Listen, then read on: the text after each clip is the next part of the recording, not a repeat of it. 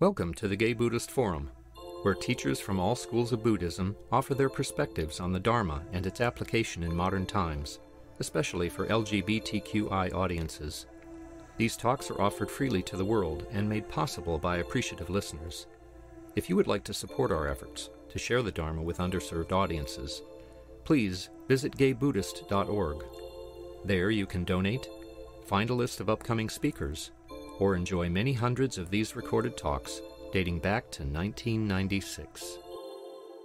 Thank you for the invitation, y'all. Good to see you guys. Gosh, I'm in San Francisco. I thought maybe we might have been in person, and I totally get it.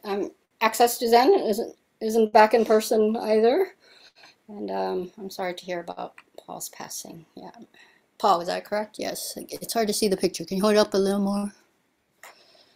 Okay. All right. Gosh. I'll start out by telling you guys a story. So recently I was co-leading a LGBTQ IA2S+, right? We added some more letters and numbers there since the last time I taught there. And obviously it was an affinity retreat.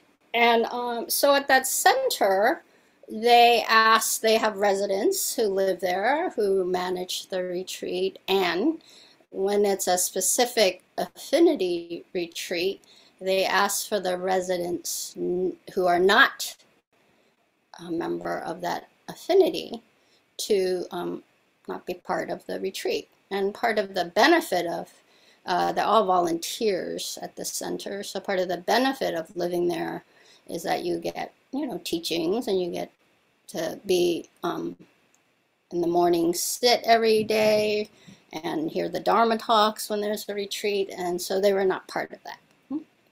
And part of my job as the teacher is also to interact with the residents, including, having breakfast with them every day and then providing practice discussions. And so I had one with someone who expressed to me, so the thing, that came up in the breakfast a lot was questioning. There were all these people questioning if they were indeed LGBTQIA, blah, blah, blah, right? And I will say that, I should say actually that when I started the retreat and, do this like circle, and I was like, I have to tell you guys, almost, I think 40 years now, I've been out as a lesbian, but I'm going to come out again with a they, right? And I've been holding this whole, because as you notice, I'm now she, they, and if you guys even remember, other times I've been on here, I've been she, her. And I've been, kind of holding this they for a while since, for a few years now, when I would say the explosion of the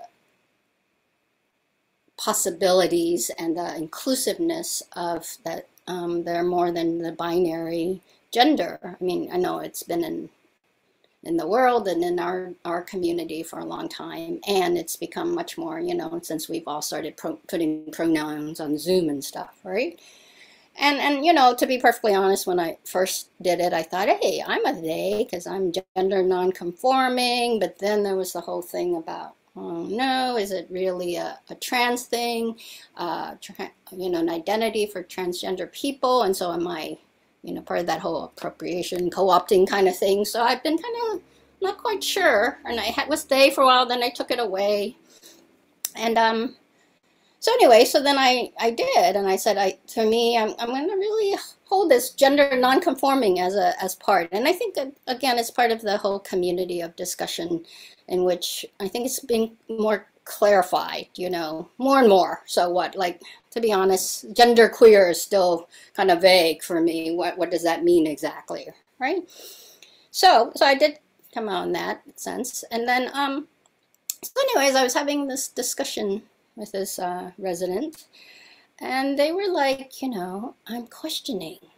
And it's because in part, I'm like, you know, most of my friends are queer. Most of my friends, you know, that I have Dharma discussion with are too. And, you know, I would just feel like I could just benefit a lot from a retreat like this. So what do you think? Is it okay that I'm questioning? And I'm like, yeah, I think it's fine. And it sounds like you're questioning. And I celebrate that. And oh, and I will, you know, and to me it was more that they were like, well, I would like to come to this kind of retreat, you know? And I'm like, I think, wow, I think it's great that at least in the Bay Area and the United States culture in general, we have really expanded the sense of the possibility of, you know, being able to be queer, to be non-binary, you know. We have a kind of like a niece in our family. By that I just mean not blood niece. That, you know, recently we were in discussion with what is they're 20 and what is their, you know, sexual orientation. And so we said, are you queer? Are you bisexual? How do you identify? And this young person was like, well, we don't call ourselves those. We're pansexual. That's, in the 20-year-old in the Bay Area, that's the word now. And, you know, and I live to, you know, Queer Nation and all that. So, you know, so there's this really sense that, like, the society in the United States and the Bay Area has really expanded, and there's a lot of freedom to identify ourselves in different ways. And I celebrate that, I do. And I was talking to this person and I said, but you know that, and you know, that it isn't just the freedom to identify, right? Again, I celebrate it. And are you willing, do you understand that it comes from an oppression? That are you willing to identify as one of us if they ever come for us, which they have historically. So for oppressed groups, it is the freedom from hatred that we are talking about when we take on identity in a way that's open and affirming, right?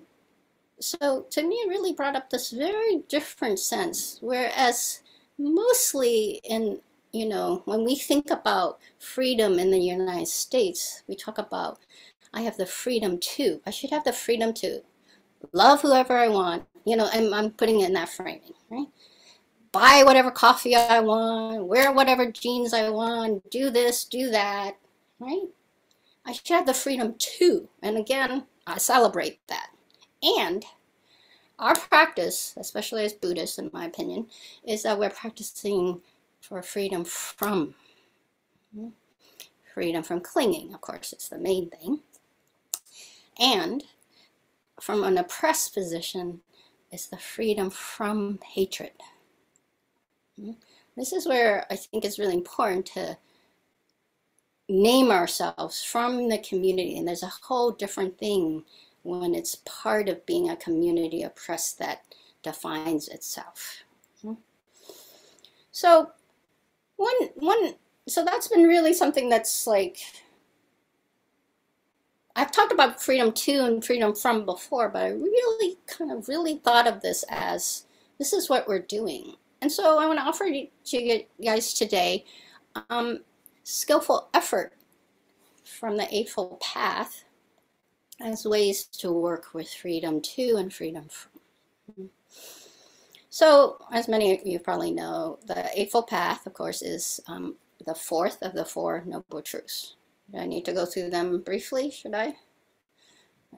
Okay, classically, or actually I will give you my engaged version because it goes with it. The first is, since it's a restorative model, the engaged Four Noble Truths, we begin by saying that in life there's harm and harming. We just take it on as true. And then the second is usually is, you know, and it's similar with the classic, which is that there are causes and conditions for the arising of dukkha, or harm and harming.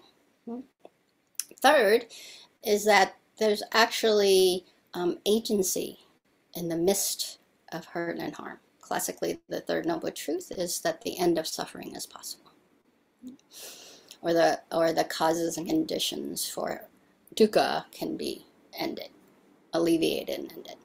And then the fourth, of course, is the Eightfold Path. And the Eightfold Path is broken into three sections, or there are 8 of them. There are 3 sections. And first is the wisdom, which is, so right, again, classically it's right as in complete or whole or perfected.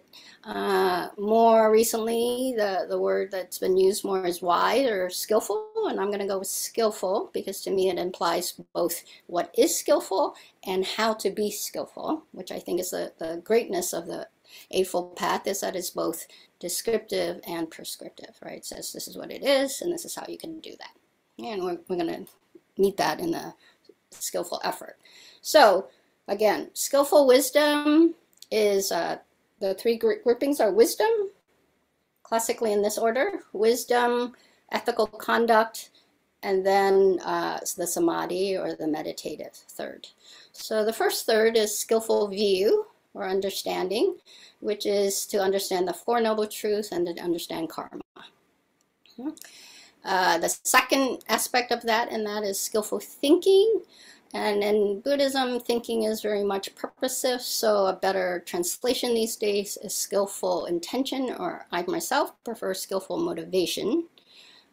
Right? So that's the wisdom. So this is how you frame your life, right? That you're understanding the world. In Buddhism, as the Four Noble Truths, as understanding karma, cause and effect, and to understand that our thinking is purposive. It's the drive towards the second third, which is the ethical conduct, or I like to say the compassionate connection third, because it tells us how to behave with each other, which is skillful speech, skillful action, and skillful living, or skillful livelihood. And the third grouping is skillful effort, skillful mindfulness, and skillful concentration. Now, while it's put here as a third, often it's actually considered the bridge between the wisdom aspect and the ethical aspect. Because in meditation, what we do is we say, oh, am I behaving, the ethical conduct, in accordance with my values? And perhaps sometimes my values need to change to be in accordance with how we interact. And in some ways, this is how we can understand as this expansion of the sense of gender and sexual orientation, as that the values of society has shifted to meet the actual living experience. Right? So this is, and in meditation as individuals, we are balancing out or harmonizing. Am I living in accordance to my value, and am I acting in a way that reflects my value? Does that make sense? Okay. Now, skillful effort is technically in the meditative quality, because it is usually talked about as ways to work with your meditation. And it's first in that because skillful effort is towards, are you being skillful towards your motivation? So it goes back to actually the wisdom third. Are you are you meditating, or is your meditation practice in accordance with the Four Noble Truths and understanding karma? And is it understanding that how you think, your motivation really works, right? So in skillful effort, you could frame it as, am I using the energy as I effort in a way that's in accordance with my values, or in accordance with understanding what's important in life? And of course in Buddhism, what's important is so in the skillful effort, there are 4 ways to work with your effort. And let me go ahead. Maybe I should tell you first a little bit more about skillful. Let's see. Meditative quality. Meditation. Yeah. Okay. All right. So Skillful effort is in accordance with understanding the Four Noble Truths and your motivation. Maybe I should pause and say skillful thinking or motivation is two groupings. Love these groupings in Buddhism. Okay, first is that the Buddha noticed that when you're in the quality of your thinking or your mind, there are two. One is what's classically called the unwholesome, right, which is thoughts of greed, thoughts of ill will, and thoughts of hatred, sometimes even to the point of violence. And then the other grouping is the antidote to those. So the antidote to greed is renunciation. The antidote to ill will is metta, or goodwill. And the antidote to hatred is karuna, or compassion. Okay? So switch to skillful effort. Remember, it really is the bridge between your values and your action. So in skillful effort, we're practicing to, the skillful in skillful effort is towards renunciation, towards goodwill, and towards compassion. Is that clear? Okay, so that's what's wholesome then in skillful effort, or skillful. Okay?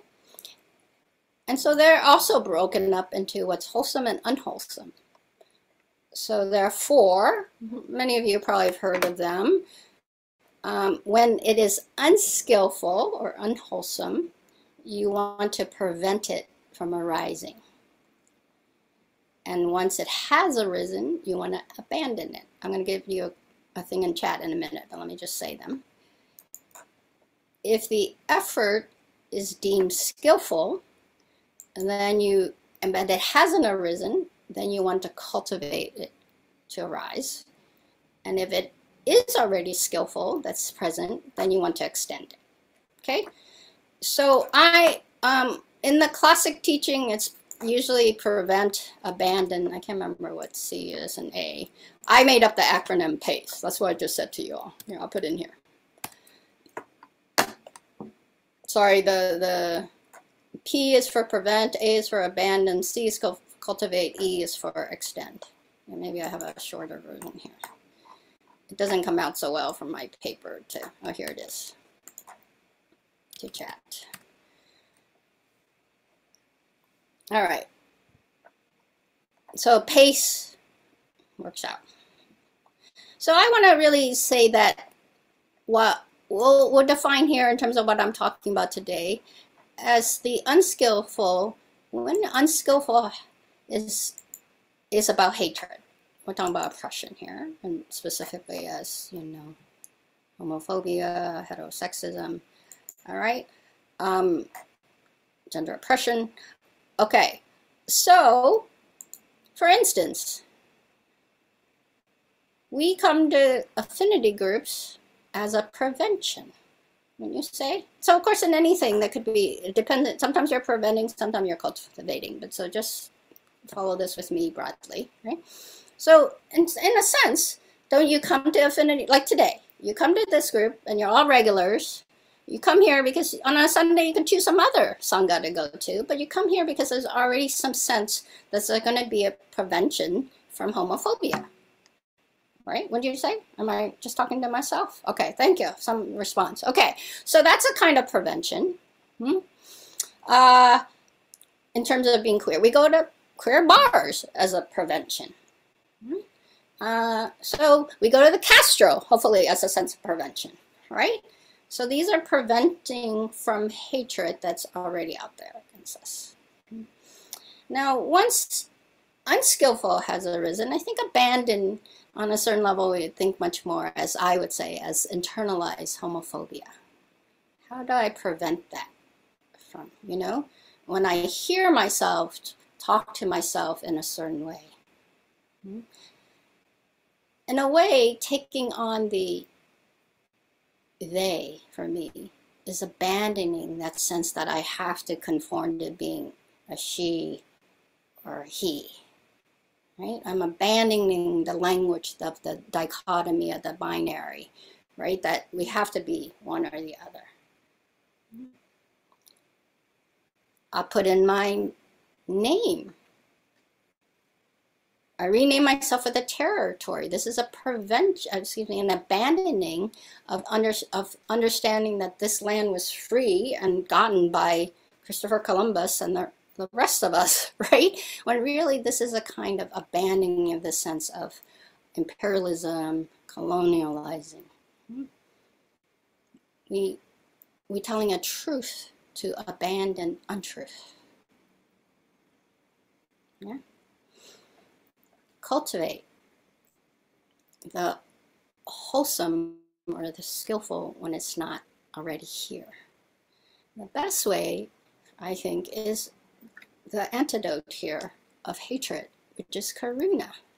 And that's why I wanted to give you some of that in the meditation. And just to remind you, right, the phrases are about how do we work with our pain and suffering? How do we bring tenderness to it? How do we forgive ourselves and others? Remember, if we were doing the whole thing, we would be sending it to others. All right. I see that, let's see here. Mike is basically cultivating Paul's presence here this time, right? And as a reminder to us, right? So I will say, let me just say a little bit more about compassion, because it is, I think, you know, sometimes we think, oh, compassion, la la la la, so great, we should just learn to, you know, be kinder to each other or something. And really, it's a hard practice, compassion, because fundamentally, compassion in the Buddhist sense is the wish and the practices to alleviate and end suffering. Well, that's huge. It's not just to feel good about ourselves. So that's part of it. And I think as oppressed people, we do need it to use it as a way, as a balm, as a salve for the hatred that we've internalized. And that's why I just did the I in the meditation. Here's from Gil in Cultivating Compassion. He writes, Gil Fronstone, sorry, one of my teachers.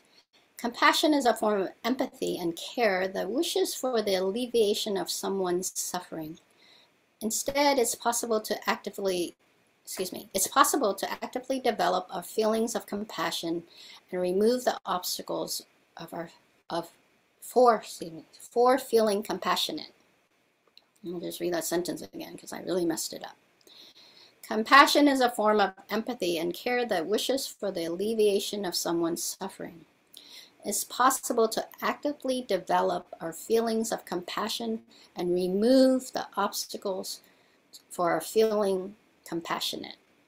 Because people sometimes confuse compassion with feelings of distress. It's helpful to clearly distinguish the two. Compassion doesn't make us victims of suffering, whereas feeling of distress on another's behalf often does. Learning how to see the suffering in the world without taking it on personally is very important. When we take it personally, it is easy to become depressed or burdened. We can avoid taking it as a personal burden or obligation if we learn to feel empathy without it touching our own fear, attachment, and perhaps unresolved grief.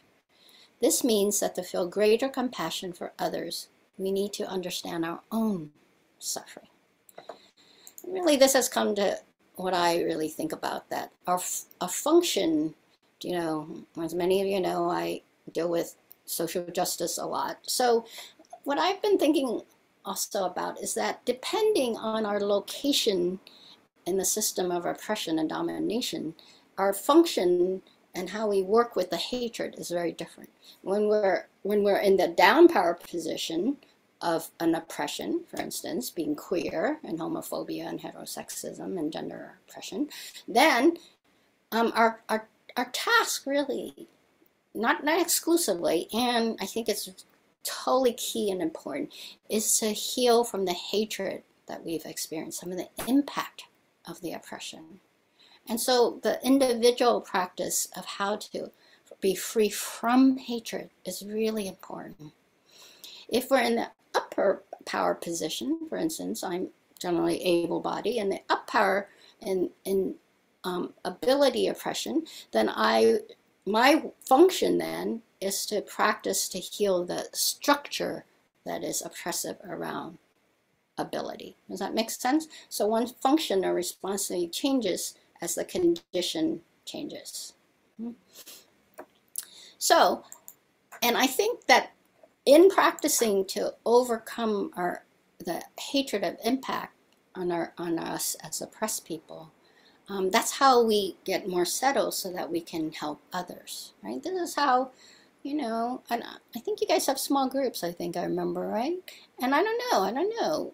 And I presume part of your asking if they're new people, I remember when we used to meet in person, is maybe some of you would, you know, actively go seek out the new people afterward, because this is a kind of, you know, not to use the word big brother in a good sense, for, you know, like for someone who's new to the community, because I would imagine that, you know, being called gay Buddhist fellowship, that there might be some people coming out and some people really questioning and working with their gender identity who would come to you all, and so you would kind of mentor them, right?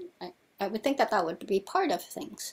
So this is a kind of cultivation practice also. It could also take us to the last one, which is E, is to extend. Now, when a skillful is already present, then we want to figure out how to extend that. Let's scroll down here.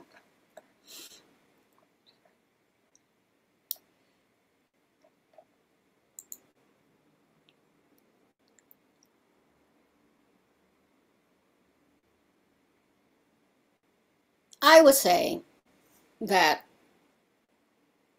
when I'm more settled in having healed or our healing, I don't know if there's an endpoint, to the internalized hatred and the impact of structural oppression, in this case homophobia, that I would hope that my practice would be to figure out how to extend the safety and the protection for others. And also in my presence as being settled about who I am in the world, and the comfortableness, you know, helps to extend that. I mean, I'm starting to feel, you know, older now for sure, but, you know, like seemingly on one level, to be perfectly honest, I'm really kind of jealous of all these youngins that are like, oh, we're pansexual, we're, you know, like being whatever. It's just so easy for everyone. And I remember the days when it was really hard, I thought, to come out. And I'm not denying that it's still hard for some people. Really, I'm not. And so, and I remember that, you know, I still occasionally people will reach out to me who's like, I don't know if you remember, but, you know, when we were in high school or college together, when you were out, you really supported me to understand that being a lesbian was okay. And now I've come out too, and I just wanted to let you know. You know, you guys probably have experienced things like that. So that's a kind of being ourselves, loving ourselves as we are, being patient with ourselves, taking on this identity and building fellowship, literally in your case, right, is a way to extend, right, the skillfulness of overcoming hatred. All right, let me finish with Gil in the same. It says, compassion is inextricably linked to the Buddhist practice of liberation. It can be the motivation for this practice as well as the result. As one's inner freedom grows, when capacity for compassion increases, as one compassion increases, so does the importance of freedom. Liberation supports compassion, and compassion supports liberation. They both benefit when they go hand in hand. Thank you for your attention. I really want to open it up for any thoughts, ideas about this. And you guys know I take challenges. Clint, are you talking? You're muted.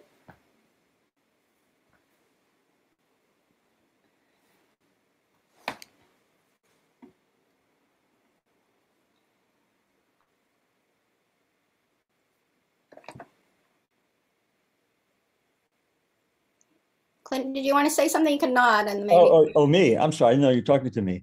Oh, yeah, sorry. Yeah, I thought you were talking. You were muted. No, no. Talk was wonderful, but I don't have a question. Okay, it's good to see you. Likewise. Jeff's hand is up. Jeff, yeah. Hi, Reverend Leanne. Hey. Thank you for your talk. I appreciated especially your distinction between when we feel compassion for someone suffering, that we are hoping that they have the relief from suffering, rather than compassion being our distress about their suffering. I think that's a pitfall that a lot of caregivers get into, is feeling, oh, my friends all have COVID, or my friend lost their ability to walk, and that is sad, but I think it's good to be reminded of the root in wanting her suffering to be alleviated. Yeah, thank you. Thank you, and I'll just reference that those skills. So it's a good distinction you brought up. Thank you, though.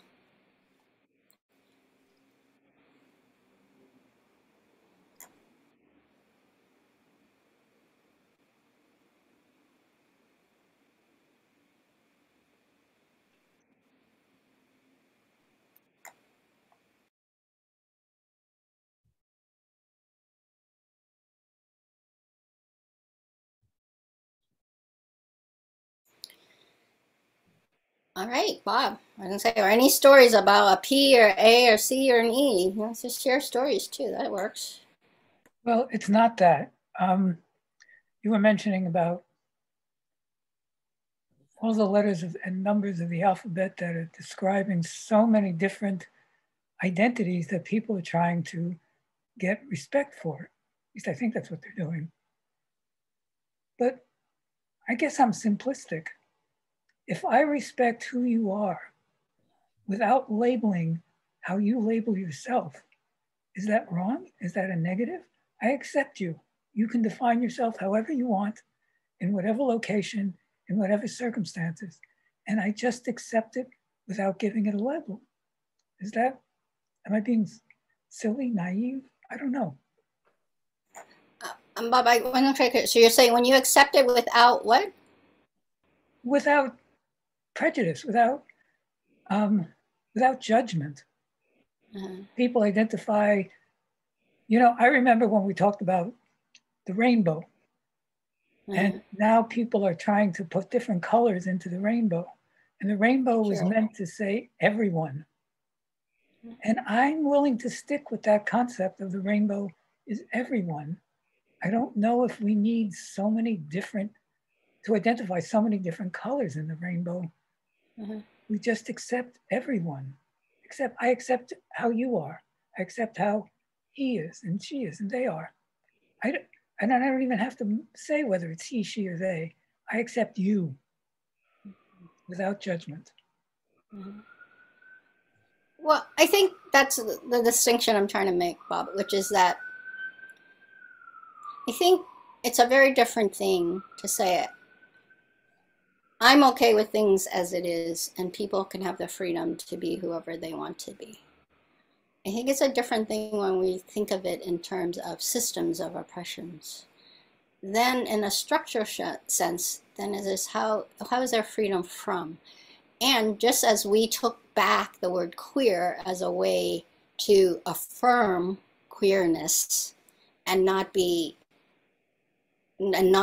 have it be a word that is derogatory, the broad sense of queer nation, right? So that was for us saying an identity does matter, and what I call myself needs to be accepted in a bigger sense. And so that's a freedom from hatred in that movement. And so I think when people want to be included in the,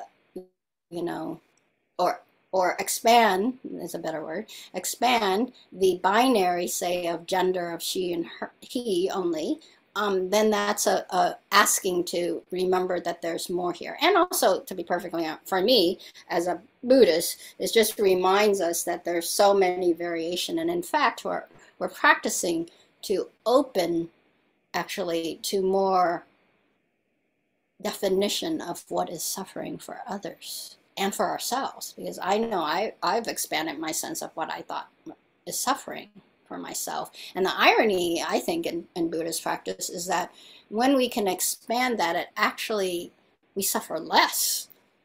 It's kind of like that sense, you know, when you open up, there's going to be more. It's almost like we open up a window of tolerance. You know that expression, right, from trauma. And when we open up our ability to be inclusive of more and more difficulties, of more and more definitions, of more and more of what is helpful to be part of the whole, right? Then it actually benefits us all, because then we can just accept each other. This is the difficulty, right? Is that people don't just accept each other. And that's why we need to expand it so that people feel included who hasn't felt included before. Just like I know it, you know. I had another story I was going to tell, which I didn't tell, but, you know, well, maybe I'll just say briefly here, which was in the late 90s, I was with a Asian lesbian group, potluck group. So you guys go ahead and laugh. Yep, lesbian potlucks, yep. And we met, you know, I can't remember, once a month or something. And they're all Asian lesbians, right? So then it started, I think someone who these days might be a they, you know, it's like, I think it was me actually. I brought like a mango like jelly thing, but I had added something in it, and so it just took it up a notch. You know, I'm a foodie, took it up a notch. And when someone said, "Oh, can marry," because so many Asian parents, one, wouldn't accept you being out, right? Like everyone in the family, your extended family, know that you're a lesbian, but you just don't talk about it. Right? And then they keep wanting you to, when are you going to get married? Like, it's just the big thing. And we all are working within that. And so it's kind of like this inside joke, you know, like your mother say, oh, can marry, right? Because now you're marriageable because you can cook a decent dish. You know, totally stupid, you know, from the lesbian point of view, for sure. And yet it became this in joke so that we could, you know, like I think a cultivation of from hatred is, you know, this is why you have inside jokes, why you have humor that works from inside the community that doesn't work outside. You know, like if someone said that to me from the outside, I'd be like, fuck you. But, you know, from ourselves, it becomes this in joke because we're overcoming that oppression in a way that expands its meaning to more than what it has been imputed on us. And I think that's really key. Right? And so again, when we see it from a system, or when we're in a position of power, then it's useful to remember, oh yeah, the people who want to be included haven't felt included. And so if we do, myself, Bob, I think if I am really okay with how they want to identify me, then what is another color on the rainbow? Because, you know, maybe when we expand our sense of, these days for real, right, of our sight, we might be able to see brown and black on the fucking rainbow. I don't know, Bob, but I think it's possible, right? And white, you know, you might see a lot more colors in the rainbow than what right now our visual eyes can see. Does that answer your question? Or meets it? You're muted again. Well, I'll just briefly mention, everyone knows I was a social worker at San Francisco General Ward 86, and for a decade or so. And when I would sit down with someone, they would walk into the room and I would just accept them immediately, encourage them to start talking, and whatever they said was okay. And that's where we started. We started where they were, everything was accepted, and we went from there. There was no judgment. And I think I would love that we could all just accept others without judgment. Maybe I'm being too idealistic or naive. Well, I think that's a great aspiration, but my guess is that it took a lot of work to get that unit put together, and there were people outside the unit who didn't agree with that. And my guess is, as a social worker, being one myself, that you probably advocated. I mean, this is the thing. Interpersonal relationship is one thing. I could say I accept you however you are. But when we leave that space and systems of oppressions like hospitals, right, and other institutions, come on, we had to work to have certain units. We had to work to have certain acceptance of what is defined. Who gets to go in and see somebody when they're sick, for fucking goodness sake? So, you know, it's a very, this is why we have to see it beyond just an interpersonal. I mean, I think it's lovely as an interpersonal, and certainly that's part of our practice. And our practice, I think, as Buddhists, is what it works really well with being a social worker too, is that it's about how do we make it more and more inclusive. Can I move on?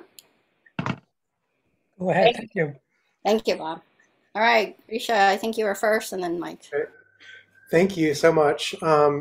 I love Buddhism because it has all these lists, and I like your PACE acronym. Thank you for that. And I like how you apply it to daily living, because sometimes that's hard for me to take the Pali words and the theories and the lists and think, well, what does that mean for today? And I'm really latching on to extend, because you know, and I like the challenge of the pronouns too, because I know some people are really kind of against it or really for it, and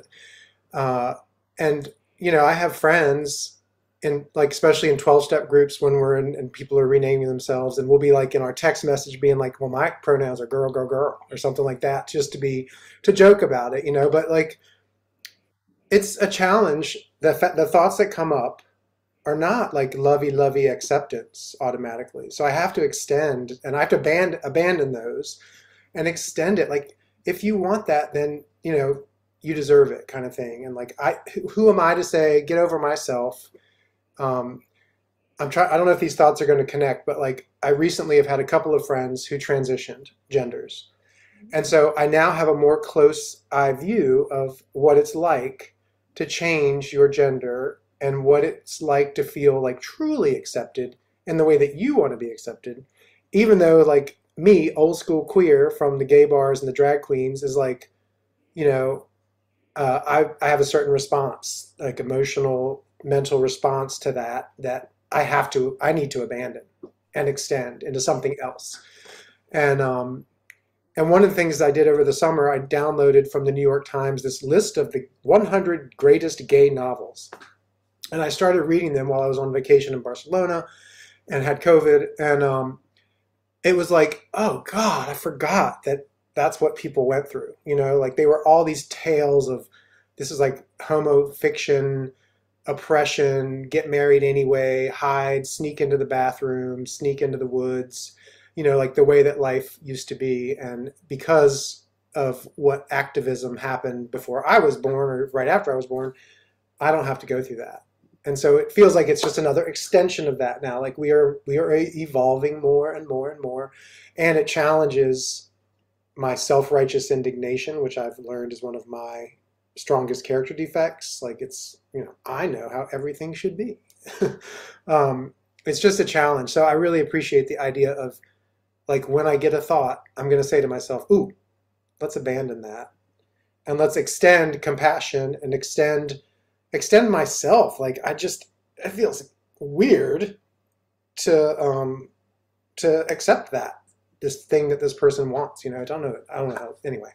I run into it not just with pronouns, but like with just the way people behave, the way people you see on the streets, walking through, you know, being in San Francisco. I live right off of Polk Street, and there's so much blight right now, and I just hit it with these like visceral responses that I don't want to have. I want to abandon them. I want to extend compassion. I don't even know what it looks like, but anyway, I'm blathering on. So thank you for your talk. It kind of opened up my thinking. Great, thank you. I don't think I need to say anything. Thank you. I'm glad it works for you, and I appreciate your examples of extending. Mike? Oh, thank you for your talk. Yeah, I just want to make a couple of observations and raise a question. I not only lived through the early days of gay liberation, and not way back when they had the California Hall, they had the busted parties, and not in the 60s, but early 70s, and the Harvey Milk time, and the post-Harvey Milk and AIDS. I actually was in Ward 5A myself in the early 90s a couple of times. But getting back to relevance of three different pandemics, I guess I'll use that word. I don't know how it applies to all of them and how they relate to our community. The most impactful one for the world was COVID, which is not specific to our community. It's anybody got it. Lots of people who were not gay had it, and people still have it. But the other two were AIDS, which I survived. My partner didn't, and Paul did not die of AIDS. He had the virus, he did not die of it. But my lover did, and I survived it. And the spiritual lessons for that, and I wanted to comment also on monkeypox, because it's spreading among gay men, and I have judgments about it, the lessons, and I have my ideas about what we quote unquote should learn from it. And yet, I'm not going to share those because we all have our own. Anyway, if you want to comment on the role of these various so-called pandemics and how we can learn from the suffering. Thank you. Gosh, I'm not sure. Kind of broad, Mike. Sorry, I mean, I'm not really always very focused with my questions, but what are you thinking anymore about what our struggles will be around the latest one, which is monkeypox, which is affecting a lot of, not maybe lesbians, but a lot of gay men, even from hugging or from long-term sleeping together, just cuddling, which is an experience many of us have. Even older, we may not be even very sexually active, but still cuddle a lot. Thank you.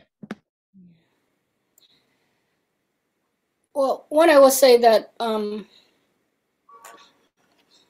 probably most of the people in the other rectangles would be better at addressing this than myself, being a lesbian. And I will say that, I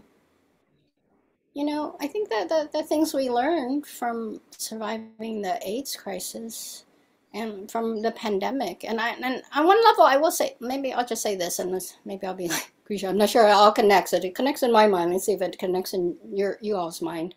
One, when stuff started to come out about smallpox, and I will admit that I've been writing. My book will come out next August. So I've been at Russian River, and a lot, which is and my girlfriend,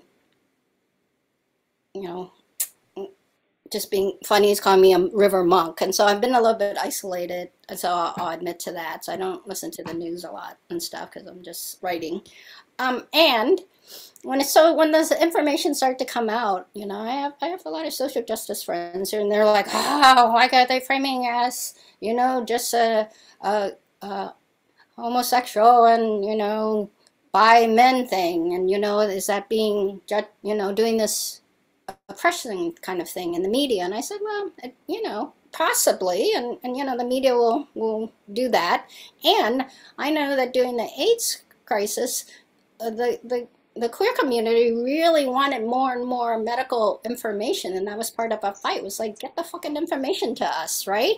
And so, having worked for the Department of Public Health as a contractor, as a social worker in San Francisco years ago now, or over 10 years ago now, or 10 years ago now, I know, I trust the San Francisco system a lot more than others.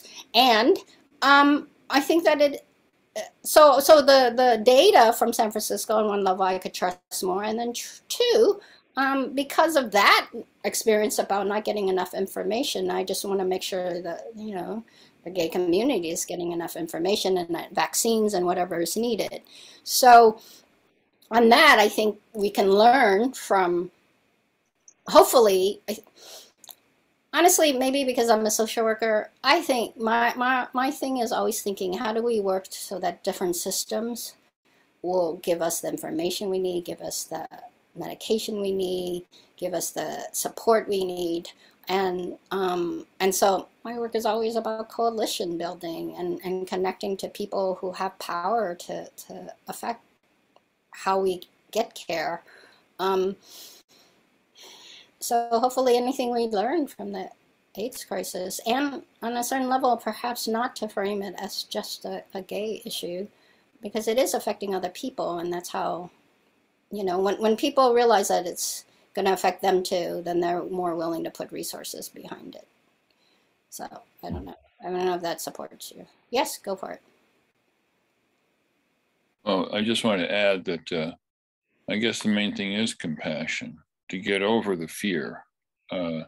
As we know, during AIDS, many caregivers at first, some wouldn't even enter the room if somebody had AIDS before they knew how to spread. And to get past the fear of getting monkeypox from somebody, because I'm a little afraid of that, hugging somebody, holding their hand more than 2 minutes or something. I don't know, there's no time limit, whatever, but I mean, I'm a little afraid of it. But it's like just being careful. I mean, we can still wear gloves. I mean, as disgusting as that sounds, we can still do that if we're worried about it, but we can still hug, we can still cuddle, we can still wear masks to prevent COVID, etc.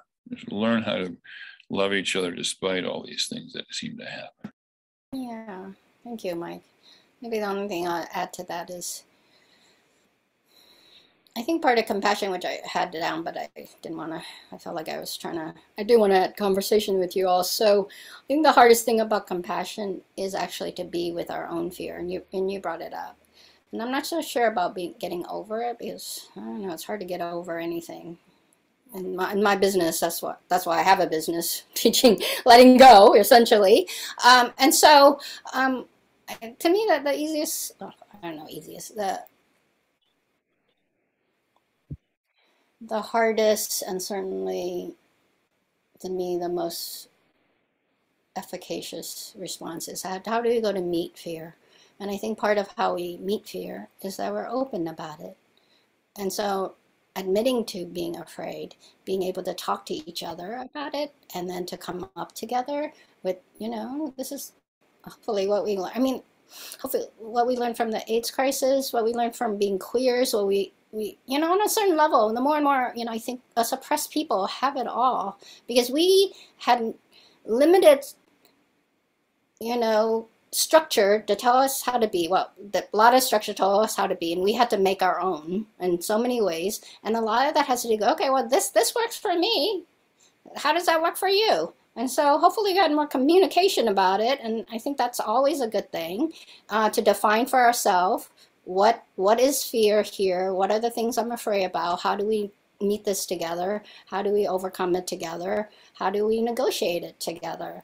I think those are skills that applies in all conditions, and especially challenging ones. I think that's the key, right? Is how do we stay open to being vulnerable, to saying, I'm scared, I don't know what to do, and then to certainly trying, and that's why we also need really clear information so that we don't pass on. I think maybe the big difference maybe from the AIDS crisis is that information just goes to the fucking internet so fast. Sorry, I keep swearing, I'm trying to practice, but you know, it goes through so fast, and there's so much misinformation out there that if anything, you know, to actually make sure we get correct or more up-to-date and clear information so that we can negotiate and conversate together.